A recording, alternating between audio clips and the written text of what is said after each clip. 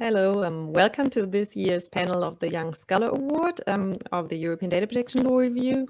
And like every year, we are very happy to present the 3 winners of this year's award.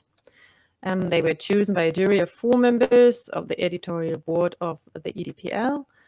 First by Gloria González Foster, who's a research professor at the University of Brussels, who can't join us today because she is in another panel, but Hielke Hijmans will join us. He's the director of the Belgian Data Protection Authority and an academic. And Alessandro Spina is also a member of the jury. He's at the legal service of the European Commission. And I was also part of the jury myself. I'm a professor of KIT, and my name is Franziska Boehm and FITS Karlsruhe. And although I have to say that this year was a bit different regarding the procedure and the amount of papers handed in, we received very good submissions, and we selected the 3 best ones, which are now presented by the authors of these papers. And topics relate to 3 important research questions surrounding purpose limitation, genetic data, and the right to access in a law enforcement context. And we will structure the panel as follows. Each paper will be presented by the author, him or herself, for 10 minutes in form of a PowerPoint presentation. And before the presentation, the paper will be very shortly introduced by one of the reviewers, saying a few words why this paper was selected. In the end of the presentation of the author, you, so the public, is invited to ask questions via the chat function you can see on the right side of your screen. And please make use of that and ask questions to the authors, because this will really help us to get on a nice chat. And we will have 20 minutes per presentation. And in the end, our dear editor, Bart van der Sloot from Tilburg University, will announce the winner and the prize. And now we will start with Alessandro Spina from the jury introducing Isabel Hahn's paper. Yes, hi everyone. I hope you can hear me. The jury has appreciated very much this submission because it touches upon a key contemporary challenge, not only for privacy and data protection law, but for society and civil rights at large. How to deal with that form of data power that others might call informational power, platform power, which basically implies that in the hands of few economic operators, we find a concentration of technical capacity which enables them to affect the civil rights, our participation to public life, our access to information, etc. We can remind that there has been already some studies on this new form of power, which is more of a manipulative nature rather than a coercive nature. And I refer here, for example, at the study of 2000 made by Orlan Liski, grappling with data power, normative nudges from data protection and privacy. And all these studies have tried to tackle this new form of power in order to understand its implication.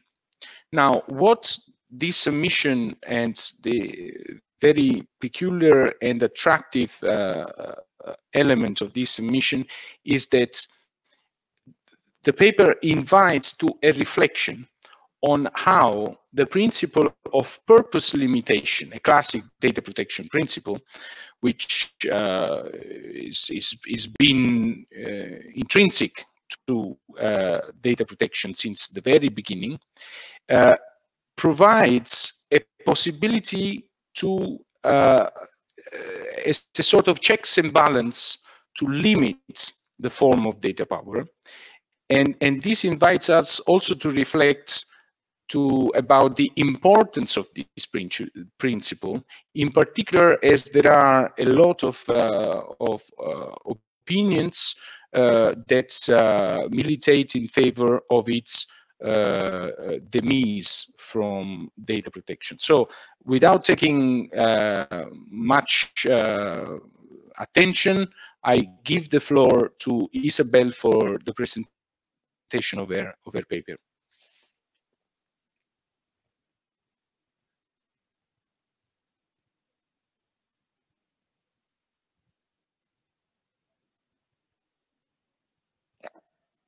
Well, thank you very much for the wonderful introduction. First and foremost, I would like to say thank you to EDPL, of course, and to CPDP for having me today.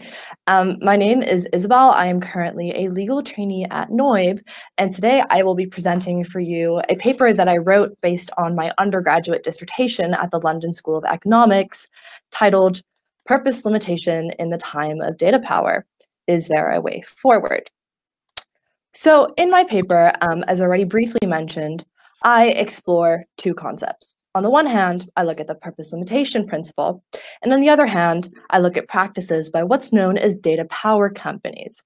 And I look at how these two principles these two concepts interact. I look at the juxtapositions that arise, the inherent tensions between them, and whether or not there is a way to resolve the tension, which I think is a hotly debated question.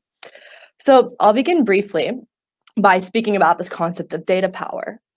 It's a concept or a term that's probably familiar to the most of you. Some of you might think of tech giants that are dominant, that collect, store, and aggregate data. But what I do in my paper is I zoom into a more narrow definition that is offered by Linsky, which in particular touches upon the concentration of large volumes of data of different varieties in the hands of private economic entities. And it is the control over this data that is decisive to this power. It is the control over the data that poses regulatory issues that I think are worthy of exploration. And so I define and look at three different features that contribute to the creation of data power. The first is omnipresence of a company in the digital environment. The second is the large volume and variety of data it has. And the third is the company's ability to aggregate this data across different data sets. And so when these three features come together, often what we see with relation to companies that possess data power, such as Google or Facebook, is we see a norm of data excess in which data is collected for many different purposes that are often vague and unspecified. And this, unfortunately, leads to a reality in which some may think that the purpose limitation principle is not being respected. And the purpose limitation principle is found under Article 5.1b of the GDPR and stipulates that personal data shall be collected for specified, explicit, and legitimate purposes and not further processed in a manner that is incompatible with those purposes.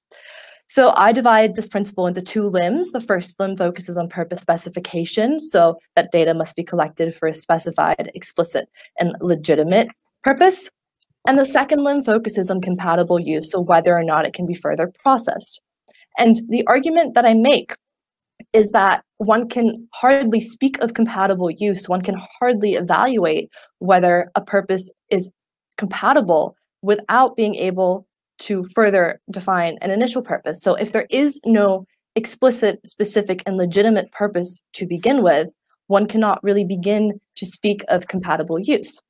And so I think it's particularly this notion that a purpose must be specified, explicit, and legitimate that poses issues with regards to the practices by data power companies.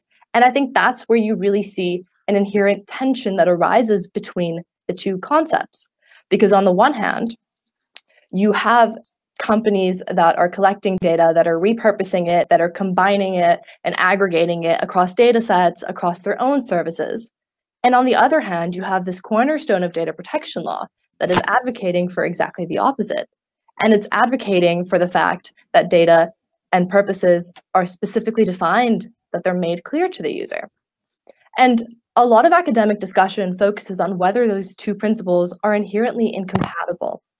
And so while some may think so, I offer a couple of arguments in my paper for why they actually should remain side by side and why purpose limitation plays a fundamental role in safeguarding both the individual and also preventing the further buildup of informational power in the hands of such companies, and therefore think that its role should not be diminished, especially in light of the changing practices that data power companies engage in. And the other thing I discuss in my paper is the lack of enforcement of this principle with regards to both national data protection authorities and also its lack of mention in the case law. And I think one issue that we see here is that because of this lack of enforcement, there has not been an incentive for these data power companies to change the way that they collect data. There has not been an incentive for them to rethink their purposes that they present to the user. And so what I do after that is I look at a normative theory of privacy and try and understand whether or not that can be used as an argument for stricter enforcement. And so the theory that I explore is known as contextual integrity, presented a theory originally presented by Helen Nissenbaum in her book Privacy in Context. And the theory of contextual integrity seeks to determine when a violation of privacy has occurred through the contextual evaluation of norms related to information sharing. And it stipulates that a violation of privacy or data protection has occurred when the informational norms in a context have been violated. And so I explore this theory and try and build up a framework through which one can argue that the purpose limitation principle should be strictly enforced, especially against companies with data power, precisely because of the way in which it violates informational norms in a particular context. And I think it can also be used as an argument through which to justify deviating from the one-size-fits-all approach that we might commonly find under the GDPR to warrant an increased imposition of controller obligations on companies with such data power. And I think in particular, the second notion is something that we're actually beginning to see in a broader landscape. We're seeing it not only in the data protection landscape, but also slowly shifting towards it in the competition law sense, in the market and economic sense. And I think a good example of this is the Digital Markets Act, which came out a couple of weeks ago, which imposes specific obligations on gatekeepers because it explicitly recognizes the way that such gatekeepers can impact both users and a competition. And so in answering the question of whether there is a way forward in relation to the purpose limitation principle in the time of data power, I conclude by saying, yes, there is, that we should not undermine the fundamental safeguards which purpose limitation seeks to further, and also the way in which it seeks to prevent a further buildup of data power in the hands of such companies, and that therefore there should be a call for stricter enforcement that should be explored. So in brief, that's a very short summary of my paper. Thank you all for listening, and I invite any questions should you have them. Thank you, Isabel. I think understand why we selected this paper. I think it's a very good presentation. Thanks, Isabel. Very informative. So please, if you have questions, I'm sorry that I'm looking to my left because I have to keep track of the chat. Please ask your questions if you have them in the chat. So the reason why I'm looking to my left for you is because I have to read the chat. So if there are any questions, please ask them now to the authors. Otherwise, we will start asking questions of the jury, and this might not be very nice. And so I'm waiting for a question. If no question comes in, maybe I can start with the question. Or Alessandro, do you have a question? Maybe because you are the first reviewer. Yeah, I have just a question for me is about the difference between informational power and data power. So you point out that the key issue is about control over the data, which for me, it's what we understand as data power. However, what in the framework of informational power held by certain companies, we see the possibility for these entities to leverage on this power even without a control of the data, even without processing the data. For example, exploiting the cognitive value of this data, which are normally processed for other purposes, and that allows certain inferences or certain cognitive surplus which is then used by the companies in order to provide certain services. So I just wanted to ask you whether, in terms of refining the concept of data power, you would see such a nuance to be established.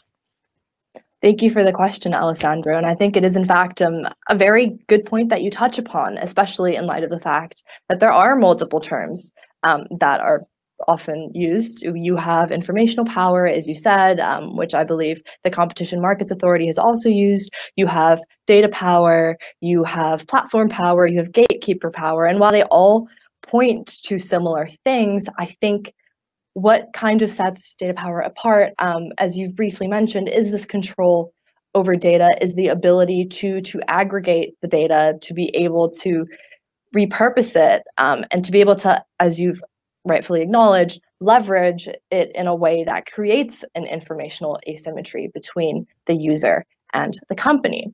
And I think informational power is also similar in that sense. I think it too very well expresses what data power tries to capture, in the sense that there are cognitive things that can be exploited when it comes to users, especially when they're profiled, especially when they are then targeted based on inferences that are drawn from the data. And I think what is important about these terms, what they all elicit, is the fact that there is an issue here.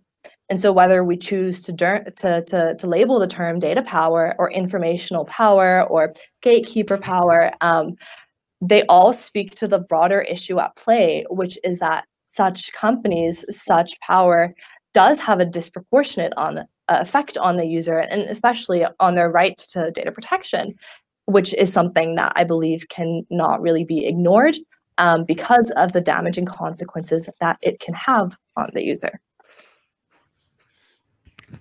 Thanks, Isabel. I think we have one question of Christiana Santos, and she says that such an important analysis, so true that purposes need auditing and enforcement.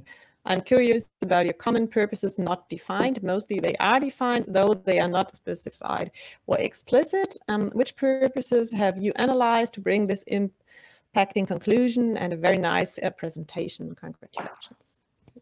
Thank you very much, Christiana, for the question. And I must say, actually, I too was listening to the panel which Christiana spoke at yesterday, also on a similar topic. And one of the purposes that was pointed out there in relation to IAB Europe's framework was kind of this common purpose that is often used by companies of just collecting and improving their services. So just marketing and improvement of services. And I think there were a couple of other purposes that were listed in that excellent paper, which was also produced, which I encourage everyone to go read.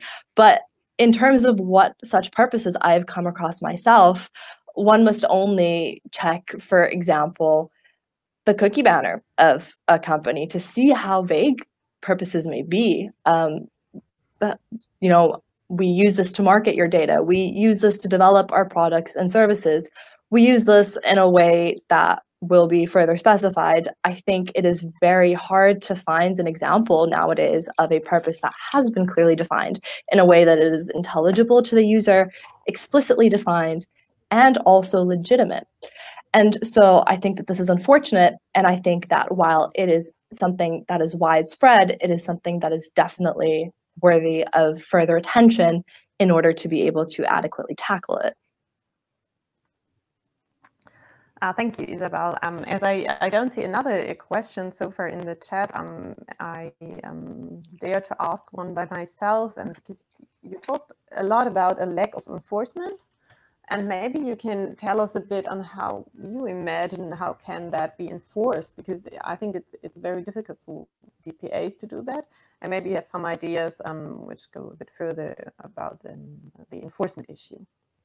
That's an excellent question. And I think, unfortunately, lack of enforcement is not just something that is relevant to purpose limitation, but probably permeates through a lot of the other principles that we see in the GDPR. And I think specifically with regards to purpose limitation, it's a shame that a lot of the complaints that we see submitted to national data protection authorities concern the rights of the data subject, which are very important, but leave fundamental values and fundamental principles, should I more accurately say, that are found under Article 5 of the GDPR is something that is secondary to the rights of the data subject.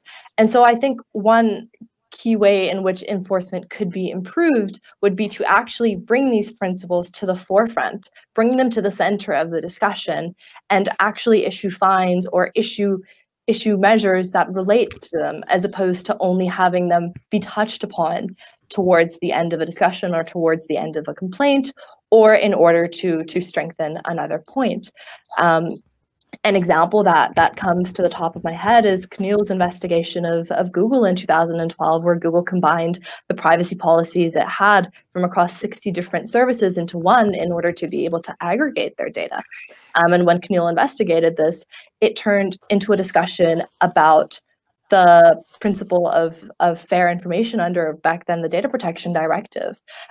When in reality, what should have been discussed, in my opinion, was whether or not Google was allowed to aggregate these data sets and allowed to combine the purposes which they present to the user. But instead of it being a discussion based on purpose limitation and a discussion about whether Google should be allowed to combine these data sets, it turned into a discussion where this right to combine was taken for granted as long as the combination was done in a fair and transparent manner.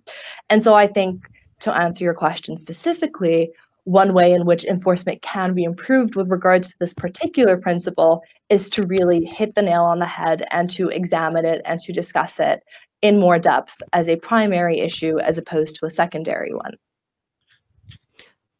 Thank you, Isabel. We have time for one question left, and I think it's the question of Mark, who asked.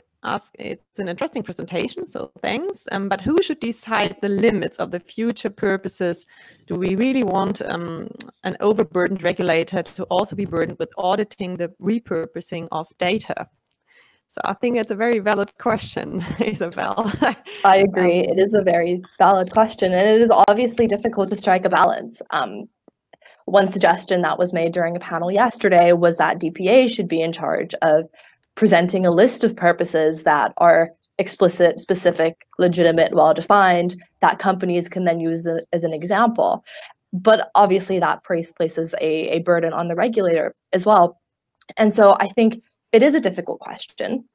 I think there are varying opinions to this, but I do think that a balance needs to be struck. On the one hand, between DPAs looking into this more, they might not need to be the ones that reevaluate the purposes, but they do need to engage in a proper and textured discussion and exploration of the purposes. And on the other hand, a balance between companies, for instance, that might have data power, in actually being more transparent with their purposes and being more forthcoming with their purposes, but also in being held or being able to be held accountable for when they fail to do this. And I think accountability really is key here. And I think accountability is something that can be promoted and enforced by the data protection authorities. So while potentially some may argue that they must not go as far as being the ones who constantly reevaluate and control these purposes, I do think that data protection authorities have a role to play when it comes to holding companies accountable for the purposes which they present to their users. Thank you, Isabel. I think the public now understands why we selected this paper. Now we come to the second paper. Thank you, Alessandro, as well as Isabel. Now we come to the second paper we selected for this year's award. One of the winners. It is from Tane Kuru, Genetic Data, the Achilles heel of the GDPR. And we selected this paper to be one of the winners because it is discussed a very relevant and current question. It is about the protection of genetic groups through the GDPR and how these groups are or even are not protected. And it presents some ideas relating to data protection impact assessments and remedies, and concludes that these groups are not sufficiently protected. And the paper is very insightful and reaches substantial conclusions. These could be, however, maybe a bit better developed, but it invites a very important discussion, and it was overall seen very positively by the jury. And now I invite the author himself, Kuru, to present his paper. Thank you very much. And thank you for the introduction. And today I am presenting, as stated, my article based on my thesis I submitted last year during my studies at Leiden University. And I believe everyone in this room has heard about genetic testing companies so far, or some of you might have even shared your genetic material with research institutions, trying to understand why some people suffer more from COVID-19 nowadays. Or you may have seen news articles around the world, law enforcement agencies finding criminals they've been looking for decades through familial DNA searching. Of course, processing genetic data raises several privacy concerns in all of these domains, but one thing makes genetic data quite extraordinary here, because when researchers look into your genes, it doesn't reveal only information about yourself, but also about other individuals with whom you share genetic similarity with. However, these people, which from this point on I will refer as members of genetic groups, they do not even know that your common genetic data is being processed. So these made me question how we can protect members of genetic groups against any infringements. And in my research, I examined whether the GDPR provides any protection for members of genetic groups. And I first concluded some members of genetic groups could be regarded as data subjects individually due to the broad interpretation of personal data notion, which says an information could be relating to an individual by its content, purpose, or impact. For example, when your sister's genetic data reveals information about your genetic disorders, her data is relating to you by its content. Or when law enforcement officers find your data in the crime scene and analyze your sister's genetic data to identify any kinship between you two, processing her genetic data is relating to you by its purpose. And lastly, let's assume that you are a pilot and your sister has shared her genetic testing results revealing she carries the gene responsible for Huntington's disease with the same company. Then your employer might ask you to be deployed in a non-flight position, which would make processing of your sister's genetic data here relating to you by its impact. After this, I checked whether members of genetic groups are identifiable from this common genetic data. Since the genetic data itself does not reveal precisely the identity of any other members of genetic groups as a standalone, our main focus should be here the identifiable criterion. And research evidence that even if you have not shared your genetic data with anyone ever before, it is actually possible to identify you if enough of your relatives had done so.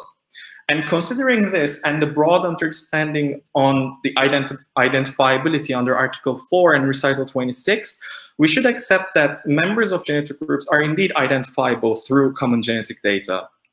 However, the mere hypothetical possibility is not enough to satisfy this criterion, and there should be legal means to identify someone from this data. But such means could easily arise in various instances when we process genetic data, for instance, through a warrant. And as we have seen, some members of genetic groups could be considered as data subjects, and making the GDPR as the law of everybody, so to say. I realized that consequences of this interpretation might lead to crucial functionality problems for the GDPR. First of all, to protect your rights and interests, you need to know that such rights and interests exist. However, members of genetic groups might not be informed about their rights or even their status as being data subjects, because Article 14 provides an excessive list of exemptions for data controllers to circumvent obligation to provide information to these people. This causes an invisible processing which prevents members of genetic groups from enjoying their rights, even in cases of a data breach. So besides, I identified another crucial issue here.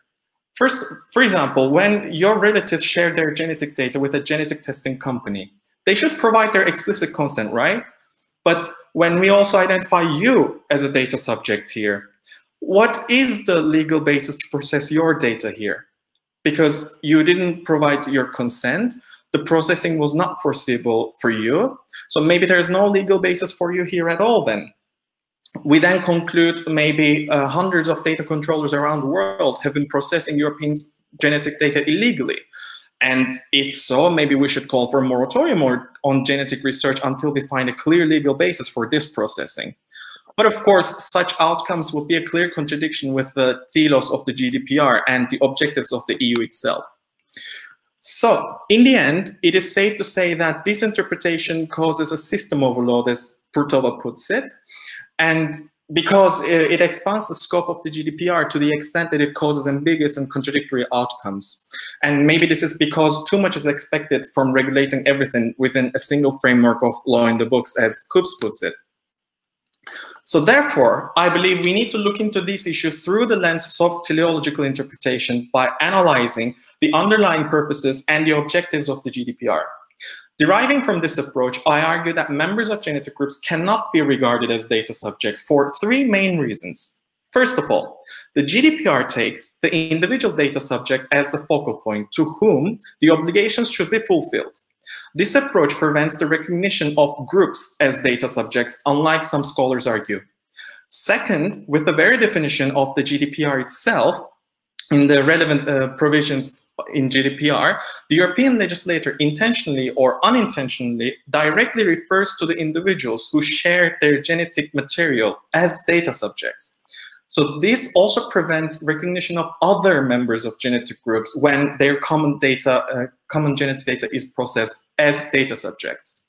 And lastly, this approach could also be justified by the functionality of the GDPR, because indeed the ratione personae is an essential element for the functionality of GDPR, but it is nearly impossible for any data controller to identify precisely the related data subjects before or even after they process genetic data. So, okay, we say members of genetic groups cannot be regarded as data subject, but is there any other way to protect these people within the GDPR? To find an answer to this, I first analyzed the DPIA processes because some scholars argue that genetic groups should be considered in this process since Article 35 refers to natural persons. However, when we analyze this article in connection with Recital 39 and Article 35(7)(c, it is clear that the GDPR uses the terms natural persons and data subjects here intertwined, leading the exclusion of members of genetic groups from the primary consideration. But even if we accept that genetic groups should be considered in this process, I believe the downfall of this interpretation will be the lack of active participation of these people here. And of course, there is a room for considering genetic groups in DPIA processes regardless of their status, as Article 35(7)(d) requires data controllers to consider other persons' rights and interests than data subjects. But here, the GDPR stays silent on the scope and the extent of this consideration. And most importantly, what to do when other persons' rights and interests prevail over the ones of data subjects. And lastly, I analyze whether members of genetic groups could seek compensation in case of a breach through Article 82, because it says any person may do so. However, when I apply it again, the systematic interpretation here, we see, as I did for the DPIA processes, I see that the European legislature again here means data subjects with the term any person, and leaving members of genetic groups in a vulnerable position even in case of an infringement. And summarizing my research, yes, some members of genetic groups could be protected via GDPR by recognizing individually them as data subjects. However, such interpretation results in contradictory and ambiguous outcomes that GDPR clearly falls short of answering as it stands. Besides, I believe that members of genetic groups cannot be regarded as data subjects either individually or as a group, as it is clearly contradicting with the telos of the GDPR. So lastly, it is also very hard to provide full and effective protection for genetic groups through the provisions that might potentially protect individuals other than data subjects, as I explained. So of course, this is all about how we interpret the GDPR, and it is yet to be seen how, for example, the CJU would handle such a case. But I think one thing is for sure here, and that is, until we understand if and how we can protect genetic groups within GDPR, genetic data continue to pose a serious threat that can rock the GDPR to its foundations and continue to being the Achilles heel of the GDPR, so to say. And with this, I would like to finish my presentation here and give the floor back to the moderator. And I would like to thank again to jury members and congratulate my fellow finalists for this great achievement. Thank you, Tana. Very good presentation as well, and very informative. And we already have one question coming in. And how the question is from Chris. How do you define genetic groups, and what are the identifiers for these genetic groups? I think. Yeah, that's an excellent question. Thank you very much. I used in my article, also in my thesis, the definition provided by Professors Hahn and Tavárez, because they also come up with this definition of genetic groups. Because when we talk about genetics, we talk about different groups, so to say, because you might be attached to a group of people through your genetics with, for instance, kinship, and you on the other hand, you might be attached to a group of people without being in a kinship, but for instance through a genetic the similar genetic architecture, let's say if you suffer from the same illness. So the genetic groups that therefore includes all these perspectives when we talk about genetics, and the identification therefore comes in two dimensions. Like first, GDPR-wise, giving the precise identity of any other person, and also the second part, maybe this is out of the scope of the GDPR, but characterizing a group of people that are not per se related with kinship. Thank you, Tana. We have two more questions. And two more questions coming in. And the first one is from Nelly, how would you propose to defend the rights of members of genetic groups? Because I think this is something you leave open. Yes, I mean, that's the whole point of my article and my argumentation, because this is all about interpretation. And there are some ways to, as I explained, especially through broad interpretation or interpretation of the other article provisions, for instance, DPIA or right compensation, but all different interpretation methods lead you somewhere else. And even if we say there is a protection for these people, as I explained, it takes you to a point that it creates some ambiguous and contradictory outcomes that GDPR cannot explain right now. But I believe this is a very, very important and crucial issue, because back in 2008, with the Marper case, the interests of groups over their common genetic data have been introduced, recognized, and they were saying the rapid advancements in genetic sequencing and information technologies may have adverse effects on the fundamental rights. And I would like to remind you once again, it was in 2008, and the state of the art of technology is not even comparable what we have today regarding genetic technologies and sequencing technologies. Therefore, I believe this question is a bit overlooked and have various answers, but we don't know how to answer those answers are leading us to.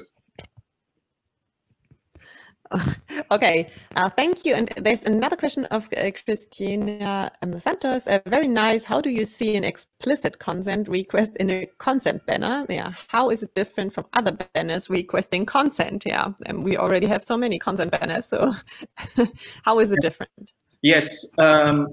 Well, explicit consent or like other types of consent, yes, there are also some research on this in different institutions.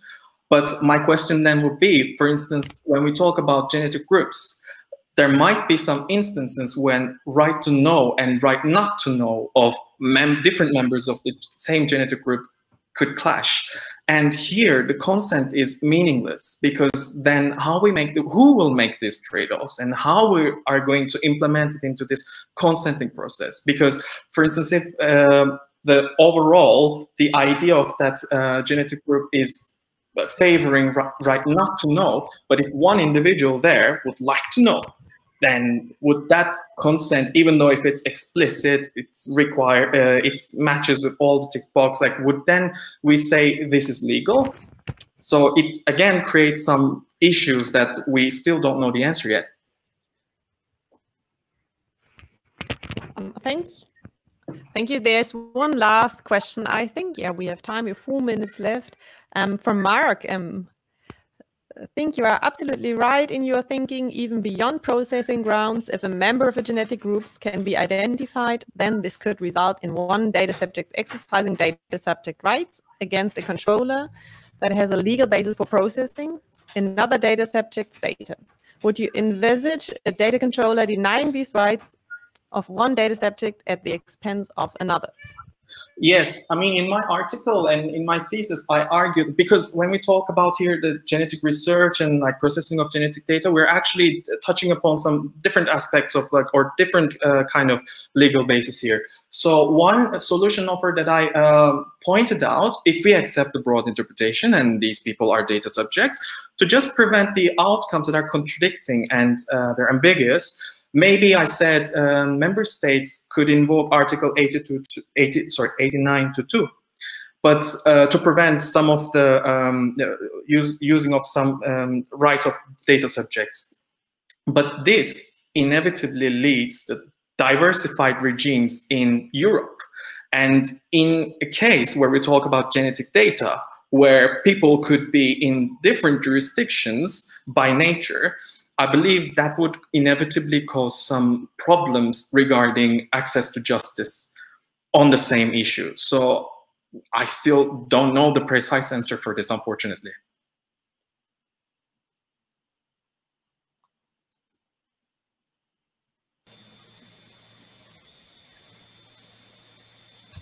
I'm sorry. Hi, Tana. Sorry. I think, yeah, I was muted. I'm sorry. I also have kids at home.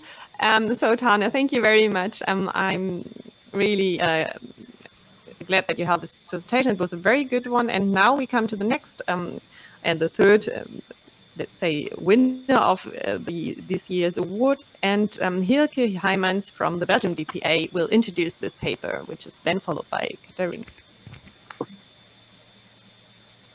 Thank you very much. It is with pleasure that I read the paper.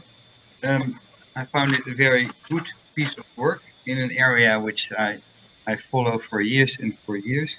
It was very clearly written. It has a good structure and discusses an important issue, which, as the author rightly states, is quite often overlooked. The impact of the right to access in the security area, which, and that paper explains it quite well, is particularly difficult there, because especially in the security area, there's all reasons to limit, to restrict the right of access. We do that in the GDPR, thanks to on the basis of Article 23. Many member states do that, and in the Law Enforcement Directive, and as well as in the PNR Directive, one of the things, the issues mentioned by the author. So I really liked to read what I read. It's good to come back now and then to the area of law enforcement. The Directive 2060-680 is of quite some importance, but in the end of the day, we all focus on the GDPR, so we do that quite rarely. I also liked the positive and conclusion, which is important, explaining that there are possibilities to bring, that there are good possibilities to counterbalance the various interests, security and privacy in an area where the exercise, as I said already, of data subject rights is not always efficient. One thing, although I must say I missed, and I really missed that in the paper, that was that one of the measures included in the Law Enforcement Directive and in years before for access in this specific area is the method of so-called indirect method, which exists that you ask the Data Protection Authority to check for you if there are data of you being processed. I think it's a bit of pity. That's the only thing I could say negative about this very, very good paper. I found it a bit of pity that this point was not was not addressed. So I would really consider you to elaborate on further. Moreover, and this is really this positive part I will come back to, we hope this article will inspire individuals, NGOs, and everyone involved. We have someone of NOIB here as well, to indeed exercise the right to access in the area of police and justice, enabling all actors to further develop the right balance between the public interest investigations, which should be secret to a certain extent, and individuals' privacy rights, which, and in a wider sense, I think this is an important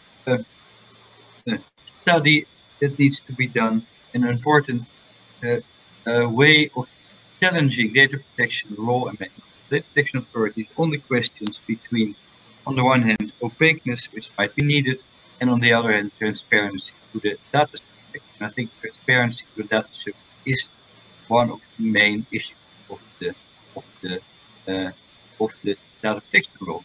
That's why I'm happy to see someone of NOIB on my screen, and hope that that's also maybe an area where you could maybe put some energy.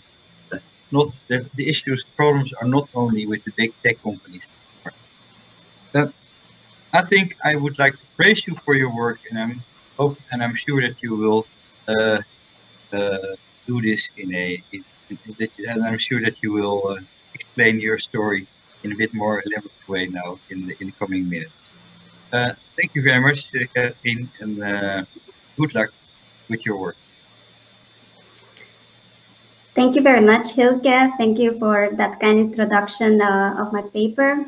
Also, hello everyone. Thank you very much for being here and for this opportunity to discuss my research with you. And also thanks to EDPL and CPDP for organizing this award and this panel, of course. What I would like to do today is to fill you in on the right of access in a security context and its potential impact and the balance between security and fundamental rights. The motivation behind my work is basically, we all know we need more transparency from controllers, which in a law enforcement context or in a security context is basically competent authorities.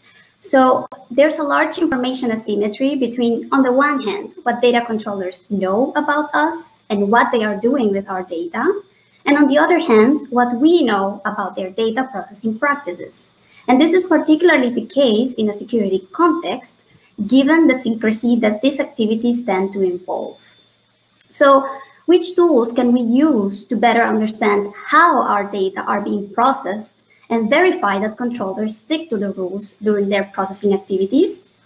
Well, that's where the right of access comes into play. My paper is, which is based on my master's thesis at KU Leuven, is an attempt to determine to what extent or what's the impact of the right of access in the balance between security and fundamental rights.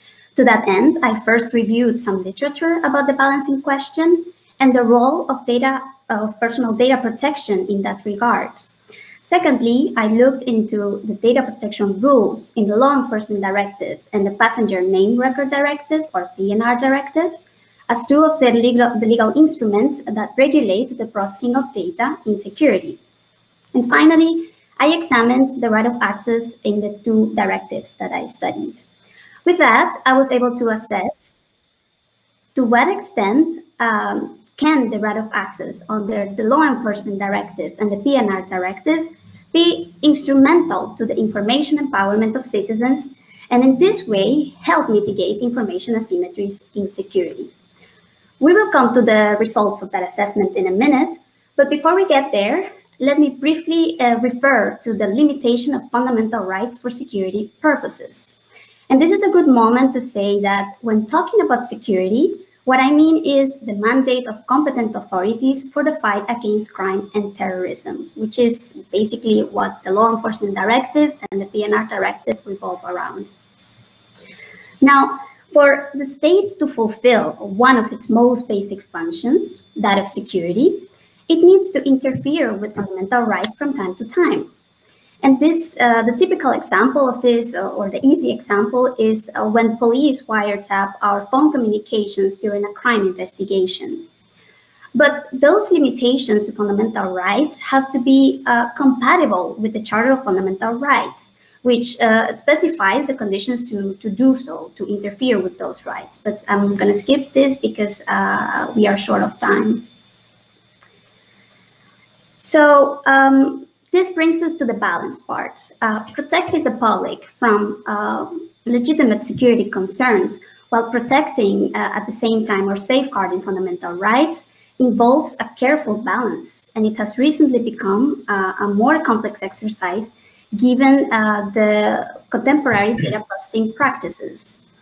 As the saying goes, knowledge is power, but perhaps it is time to adapt that adage to the digital age or the information age by saying that actually data is power, because the massive exploitation of data gives controllers a lot of, let's say, some informational power in a way.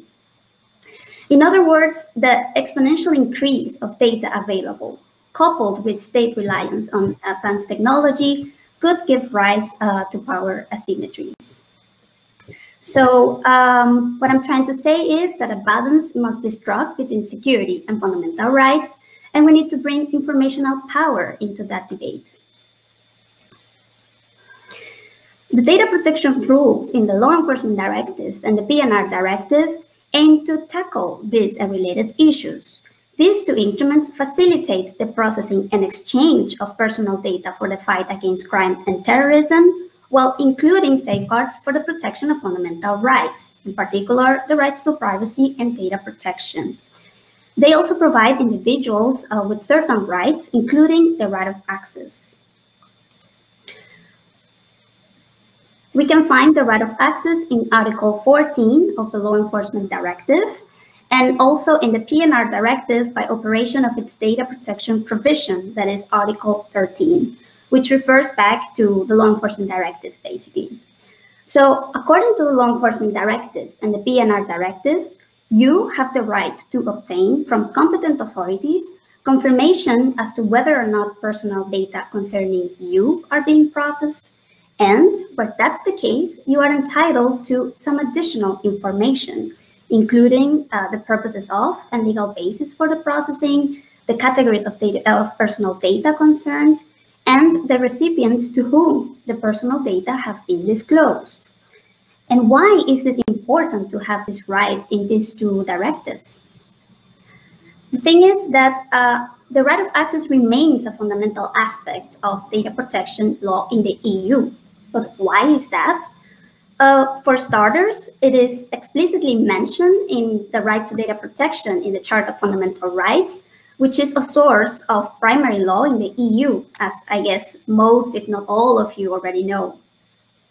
But on top of that, the literature and case law, mostly in the private and public sectors, not including security, by the way, facilitate a plausible argument that the right of access may serve different purposes. First of all, it constitutes, it's considered as a tool that enables data subjects to exercise more control over their data, and as a vital safeguard against informational power asymmetries in an increasingly data-fied society, as René Mailleux and Jeff Auslos put it in a recent paper.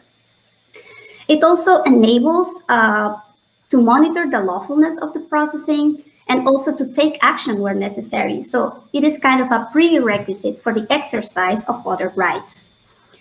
It is also a tool to enhance transparency and to monitor whether remedies, data protection remedies, have been applied in respect to certain data protection violations.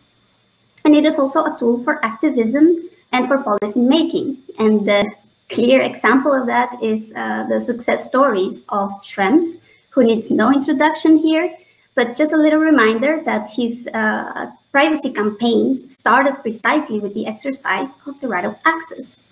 And an important point in relation to this activism and policy making aspect of the right of access is that it could be particularly effective when exercised in a collective effort. Also, the right of access is not only a tool to help redress informational power in security, but also it can help be an important component of the ecology of transparency. So all of that led me to think that, well, if we have this informational tool in security instruments as well, perhaps the right of access could also help mitigate information asymmetries in a security context, because as I was saying, all those purposes have been proven or widely studied in a more general data protection context, but it's, let's say, underexplored in a security field. So in a nutshell, the idea is that the right of access can be a way for citizens to follow the trail of invisible data having an impact on their lives as a result of data processing activities in security. However, we cannot overlook the fact that the information empowerment in the shape of access rights may be fully or partially restricted in accordance to Article 15 of the Law Enforcement Directive. Also, the right of access has a limited scope in a security context, as the law doesn't require the same level of transparency as in a more general data protection context. So just to give you an example, the Law Enforcement Directive doesn't seem to grant individuals with the right to a copy of their personal data, which is something that is explicitly mentioned in the GDPR. And not only that, since the directives are not directly applicable, there's some flexibility for states when transposing its provisions or their provisions into their national laws.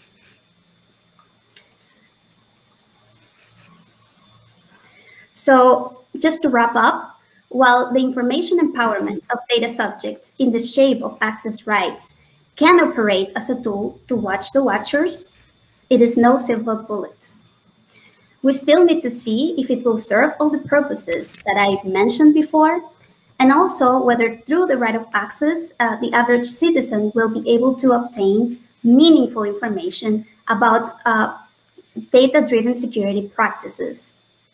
In other words, we still need to test the boundaries of the right of access in these two directives, but also other data subject rights, not only in these two instruments, but in other instruments that apply in a security context, such that we can assess the reach of citizen empowerment in this field as well.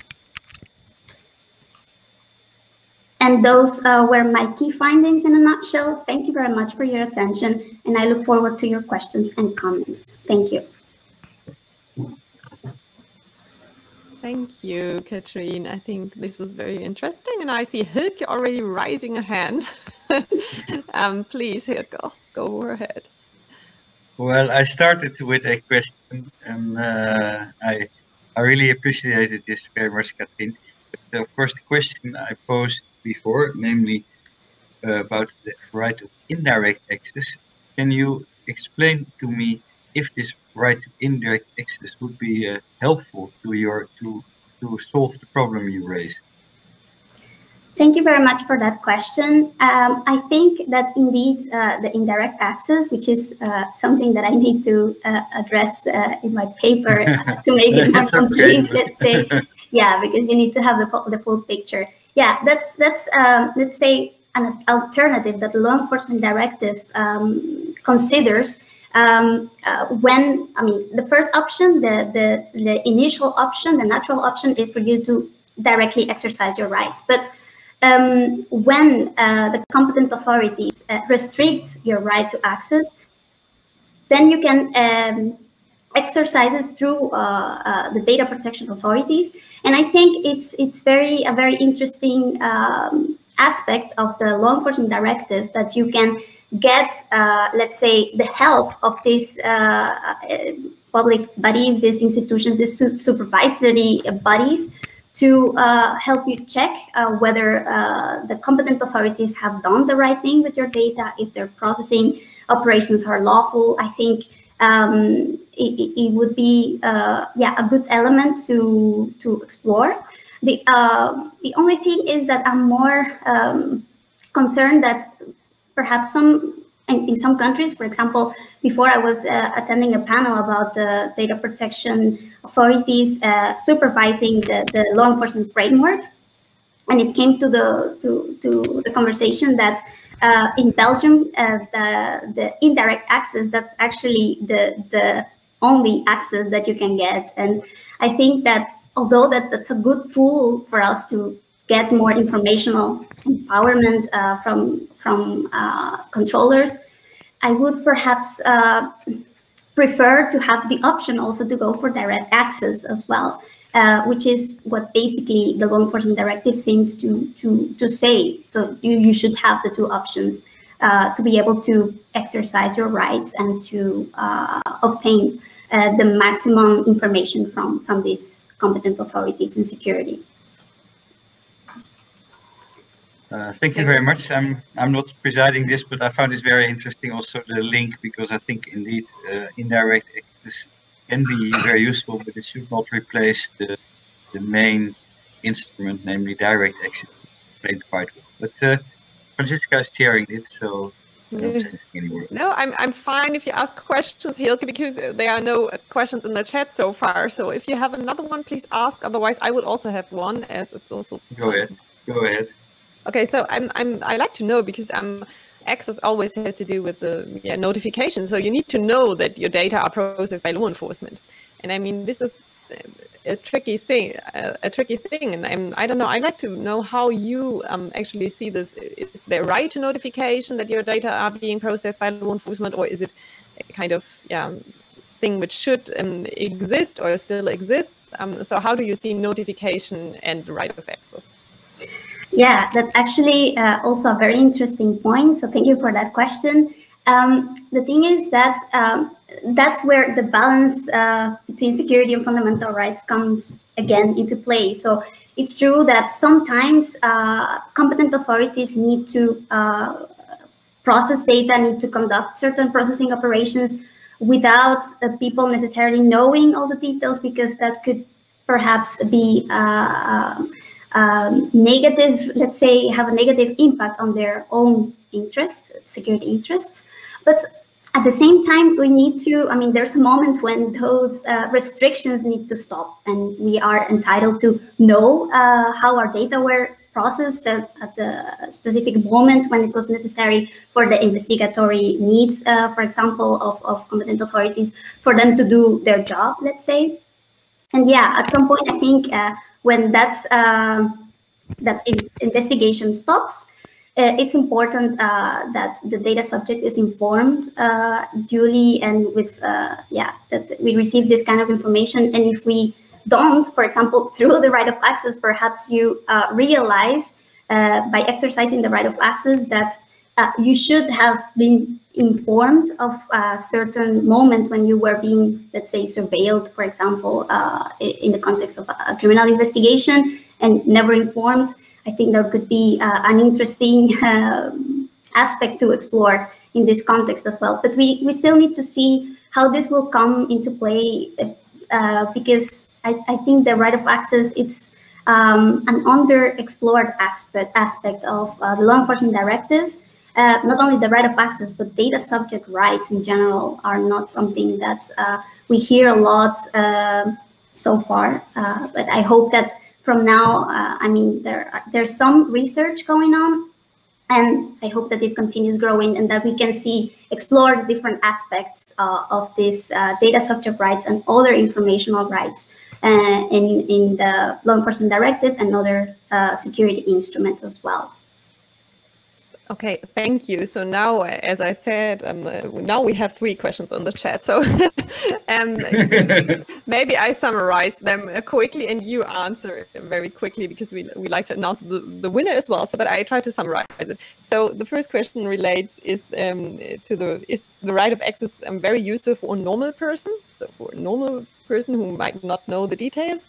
And Mark Cole is asking, I was just going to ask you about direct and indirect access from the previous Matters panel, but you picked it up. But based on a recent research paper we published in EDPL, could the right, if used in a massive scale, overburden the ones that have to give the information, thereby making it less effective? Example, because of time delays resulting from this. And Paul Breitenbach Bart asked whether you have had a look at how the European approach to providing access differs from others approaches in other jurisdictions. So maybe you can, sorry for that, give a quick answer to, you can choose to one or two of these questions. Thank you. Thank you very much for all your questions. I will try to briefly say something about each of them. So the aspect of getting information from a normal person, that's actually one of my open questions at the end of the presentation. Like, do we really, will be normal citizens be able to have actual meaningful information from data controllers? We don't know, but we still need to, that's why we need to test these things. We need to put it into practice and see how it operates and how, what we can get from this. And about the massive scale and the problems with potential delays that can arise from these exercises, I must say that I do believe very much in the collective dimension of this, right, of the possibility of increasing the impact that it could have and the changes, the policy changes that we can get from the collective exercise. Yes, certain institutions might be overburdened at some point, but this is something that we need to see how to not to get to that point and not to get them to put stress in the system, because that's not the purpose of these initiatives. And right of access in other jurisdictions other than the EU, I haven't had the opportunity to explore it, but I think that's a very interesting line of research that we could take into account for future research. Thank you. Thank you to all of you three. I think it was very impressive, and I think the public was also very involved. Thank you very much for asking these questions, and I would like to thank also to my jury colleagues for reading all these papers. And now I would hand over to Bart, our editor, to announce the winner and say some nice words about him or her. Right. Okay, well, can everyone hear me? Yeah. I hope so. Okay. So this year I wasn't part of the jury, but I was last year's. And it's always a very exciting process. You get about 30 to 50 papers in. And first you make a selection of the 10 best papers. And this is something that Franziska did this year. And this is already a very difficult task. There are so many good submissions, and I saw them this year as well. They were almost all of outstanding quality, and so to make that decision of 10 is already a huge burden. And then the jury decides on which 5 papers of those 10 will be published in EDPL, an even harder task. And then the 3 persons to present at CPDP are selected, and then like the winner should be selected. And there's always a huge fight in the jury. Everyone has their own favorite. Everyone has valid arguments for each paper to win. And I was luckily not part of the jury this year. And I read the papers, and I'm very happy that I wasn't the person making the decision this year, because each of them is so good. So first I want to thank the jury of this year, Alessandro, Franziska, Hielke, of course Gloria also who's here, especially Franziska who chaired the whole thing. So to the papers, for me they were very interesting, and all they touch upon a very specific and central element of data protection law. Isabel, your paper is very timely, and the more I think about data protection law in general, the more I think it is a question of enforcement. It is a question of power relationship. Back to the beginning, the change from the Data Protection Directive to the GDPR, and now the proposals that appear for further readaptation of the data protection model, all in essence derive from the problems of enforcement and power. And your work, furthering Orla's work, of course, and your analysis of the literature is very worthwhile reading. So bravo on that. Tanner, you as well. I know the topic intimately because I worked on the notion of group privacy, and I think the genetic groups is something that is is something that is really central to new questions of data protection law, because the genetic group is of course the most sensitive one in a way, but the group as such is something that is becoming more determinative for how companies and states operate. So this is exactly a question that has a broader significance in many respects. So again, very, very interesting to read. And Katherine, last but very certainly not least, the access model and the way you use the law enforcement directive and the PNR directive to kind of shed light on the most basic of all rights in the data protection arena. Without access, without information, there is no rights, there is no control. And again, like the first paper, it is about power essentially, and the way we as citizens can get power back, especially against these powerful governmental organizations. So without further ado, because we're running out of time, I have to announce a winner, but I mean it seriously. It's always being said like there is one winner, but the others are not losers. But this time, this is very, very much true. So I will announce winner. I haven't picked it myself, but I agree actually, and the winner is Tanner. Tanner, you are the winner of the Young Scholar Award. Congratulations on that. Congratulations. Congratulations. Yeah. Thank you so much. I don't know what to say. Yeah. If you can carry on for a second, I can get back to myself. Sure. So congratulations, and your paper is really worthwhile reading.